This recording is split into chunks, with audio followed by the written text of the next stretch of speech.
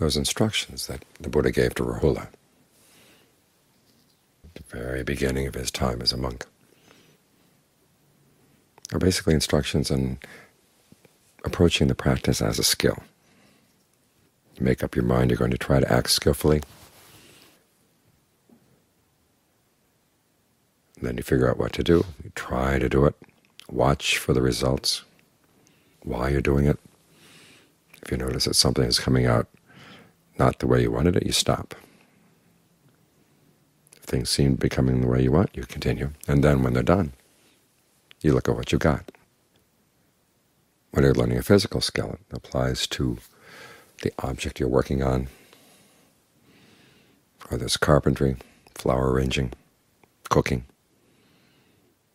You make up your mind you're going to make a good dish, and then you taste it while you're doing it, and then you taste it again when it's done. You make a chest of drawers. While you're working on it, you have to pass judgment on your actions as to whether they're what you intended or not, or if what you intended is not working out, try something else. Then when the object is done, you look at it and see what you can learn from it. We're doing the same with the breath.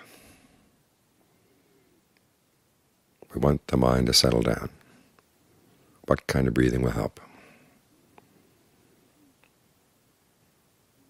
You try things out. You try chest breathing, you try abdominal breathing, you try breathing all the way down to your toes. Which feels good? Which do you find easy to settle down on? How about longer or shorter breathing, faster or slower?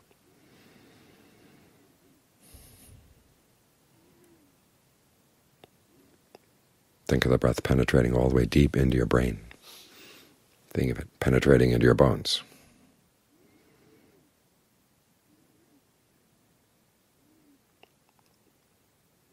What way of thinking about the breath is easiest to stay with? Then as you do this, you learn a lot. One thing, you're learning how to learn. You're learning about cause and effect, both in the mind and the body. This is important because when the Buddha gave his most succinct summary of what he gained awakening to, it was a principle of cause and effect.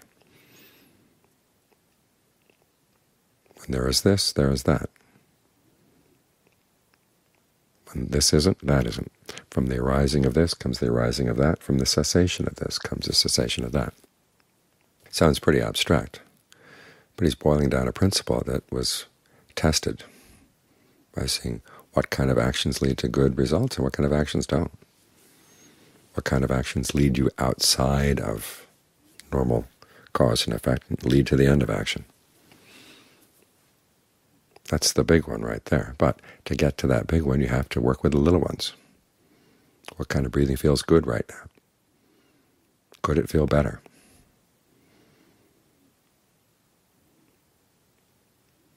And as you work with this, and don't let yourself get discouraged, use your powers of observation, use your ingenuity on little things like this, the same way that you work with hammers and saws, needle and thread when you're making flower arrangements, working with flour and butter when you're working with baking. You learn more than just about the needle and the thread and the flour and the butter and the hammers and the saws. You learn a lot about the mind. You learn a lot about your body.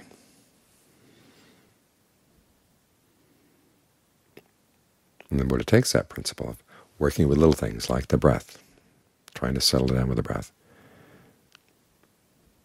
And if you do it with care, it means care with each breath, in the same way that when you're folding banana leaves, you fold each banana leaf. You pay total attention to the banana leaf you're working on right now. And find that by staying absorbed in the immediate task, the larger task gets done.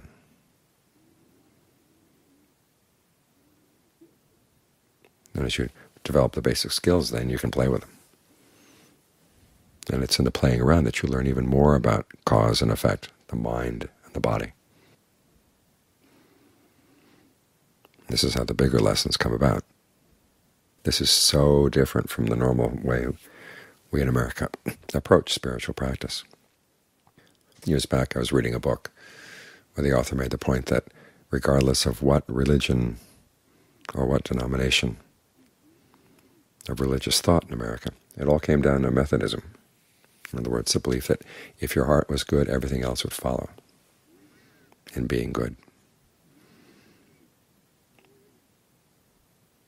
And people carry that into Buddhism. If you get in touch with your awakened mind, they say, then you don't have to think much. Just get in touch with your awakened mind, and you'll know instinctively what to do.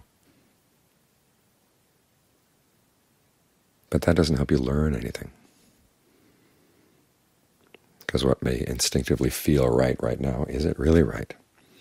And of course you can't learn from any one moment as to what will be right for the next moment. So there's no learning going on. And there's no heedfulness. If you try that approach with carpentry or baking or flower wrenching, you'd end up with a mess.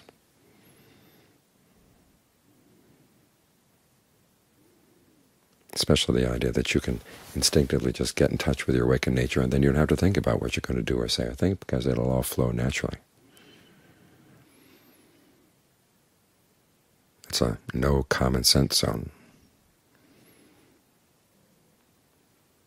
That was one of the things that was so bracing about meeting Ajahn Fuang, because everything was very common sense, down to earth. But it wasn't small-minded. A very large mind had developed as a result, large in the sense of being compassionate, wise.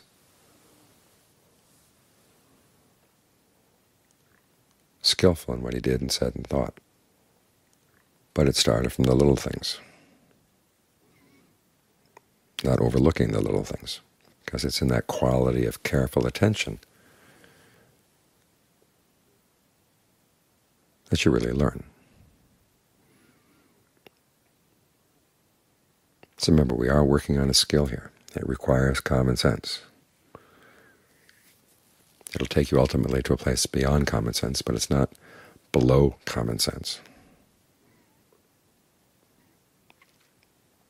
The below common sense is when you just say, well, I'll go with my feelings, and however you interpret the source of those feelings as to why they should be trusted, that leads nowhere.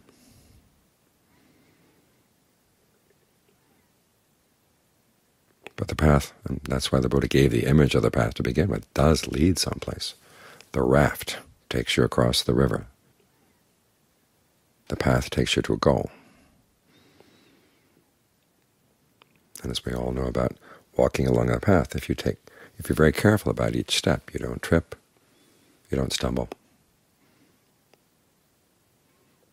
You're not thinking too much about the goal. You're paying attention to this step and this step and this step, knowing that they'll take you to the goal.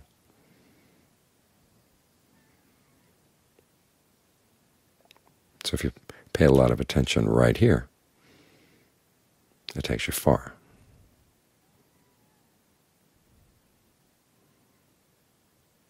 So stay with each breath, each breath, each breath.